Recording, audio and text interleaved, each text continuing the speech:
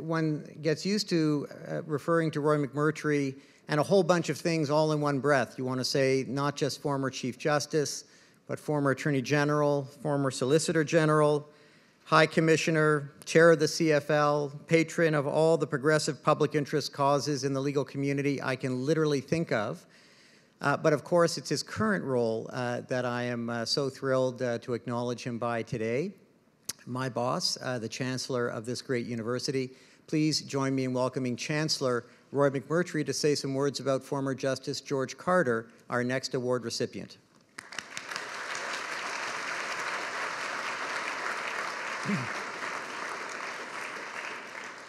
Well, thank you very much, Dean Sawson, for your most kind and generous remarks, and to state how delighted I am to have had the opportunity of working with you over in recent years, and to congratulate you for your total commitment to social justice.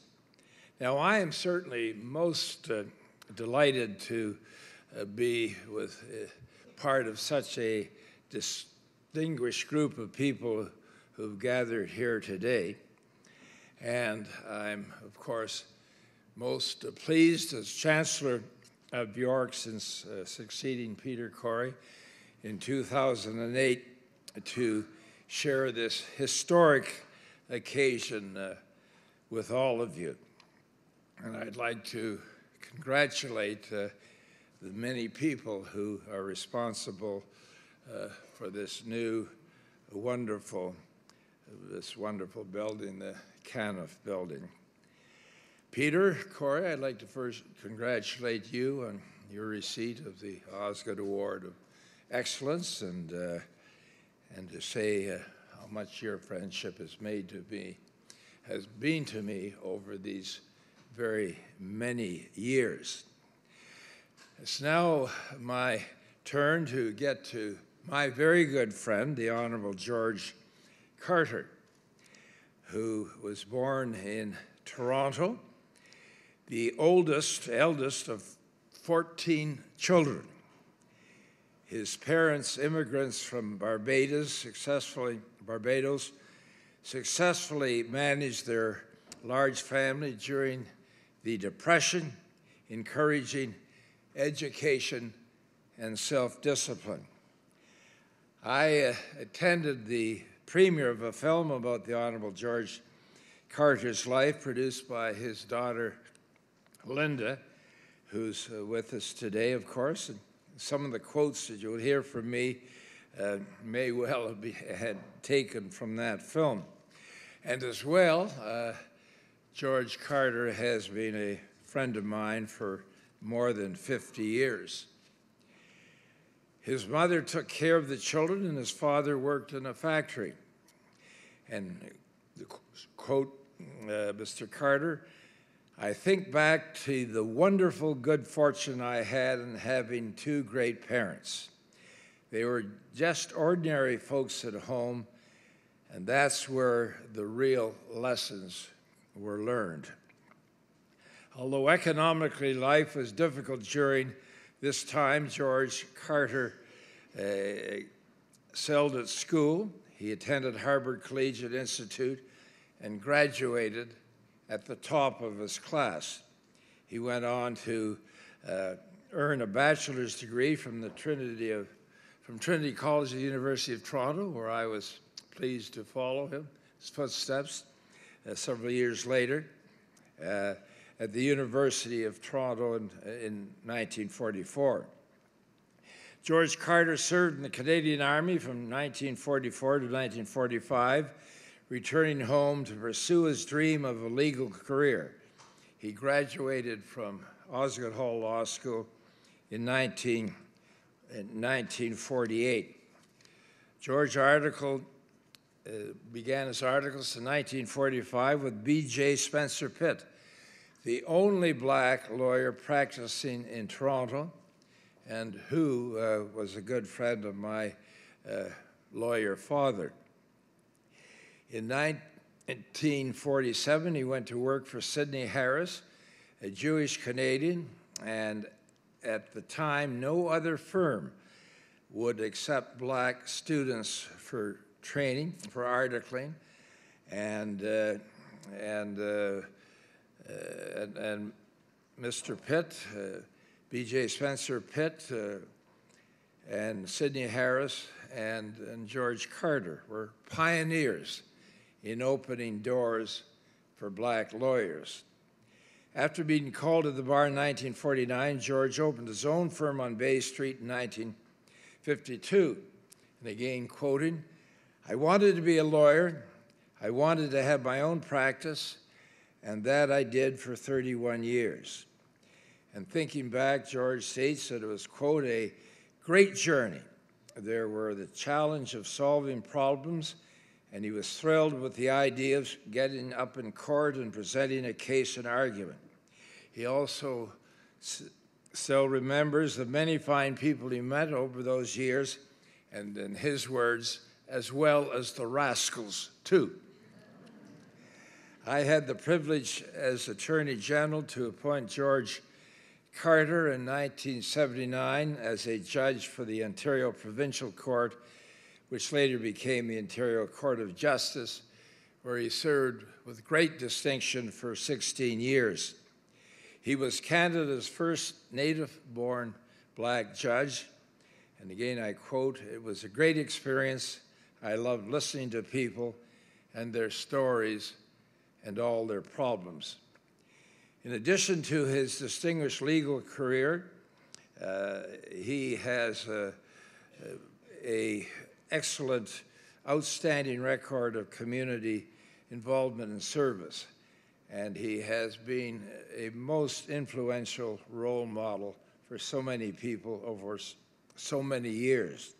He was a founding member of the Toronto Negro Veterans Association, a member of the Committee for the Adoption of Colored Youngsters, a group that studied and promoted the adoption of black children, a founding member of the National Black Coalition of Canada, founding member and past president of Toronto Negro Business and Professional Association, and a board member of the Ontario Black History Society.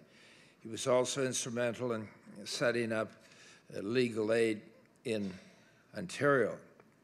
In 2005, he received the Harry Jerome Lifetime Achievement Award.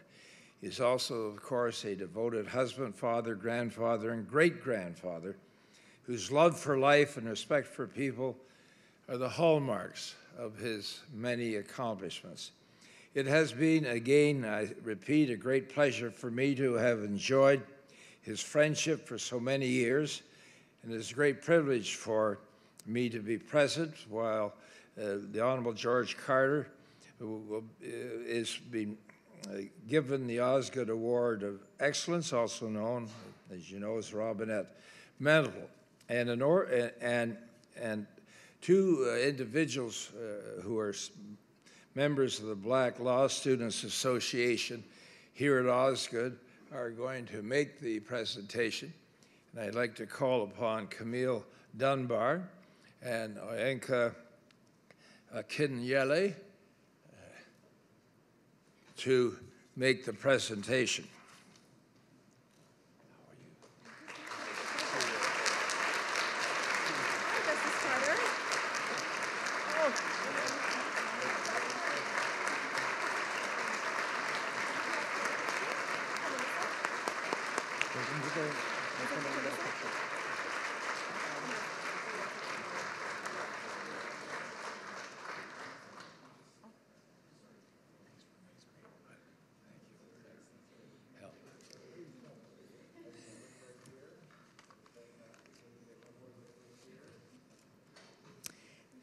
And again, now we have a film, a short clip from the documentary that Chancellor McMurtry referred to, done by former Justice Carter's daughter, Linda Carter. So let's watch a minute or two of that documentary. I think she wanted to make a little presentation. Oh, I'm sorry. Did you want to hang on? There's an extra presentation coming before that film, and it's for Chief Justice McMurtry, which is a signed Osgoode jersey from R.J. Gray, one of our esteemed faculty, and best hockey players, thank you for reminding me.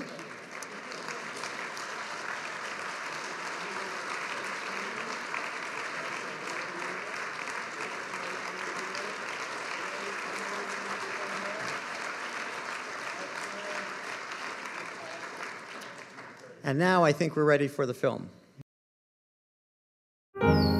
Back in the 30s, when George and I and all, we were known as colored people. You have to remember, when we went to school, there wasn't a person of color in any office in all of Canada. There were only about, say, maybe 1,000 to 1,500 colored people in all of Toronto. So there weren't very many in the area. George was head of the family and very bossy.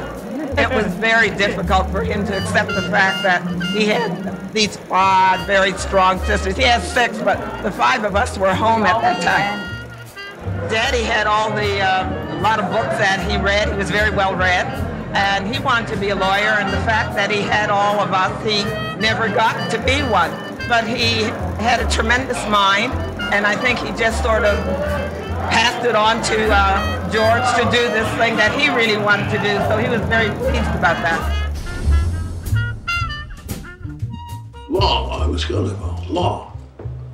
I was going to be a lawyer, period, eh? Then I went and studied at Osgoode, because I'd heard of this great law school, Osgoode, after even serving in the Army. And I get in there late for the first year. It's October now.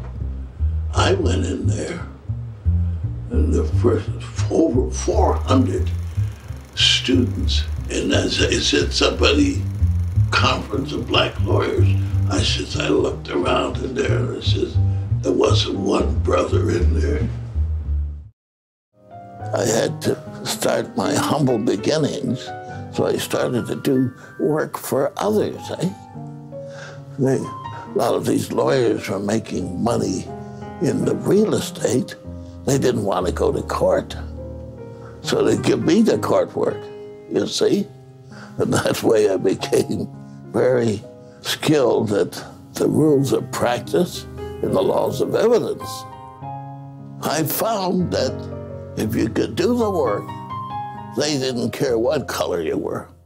When he got his judgeship, it was such a fabulous day. We celebrated. We all loved it. We were very proud of it. So beautiful. And when we, got the cards with the Honorable George Carter, and I showed everybody in New York, and they said, "Your brother's a judge?" And they said, "Oh, sure."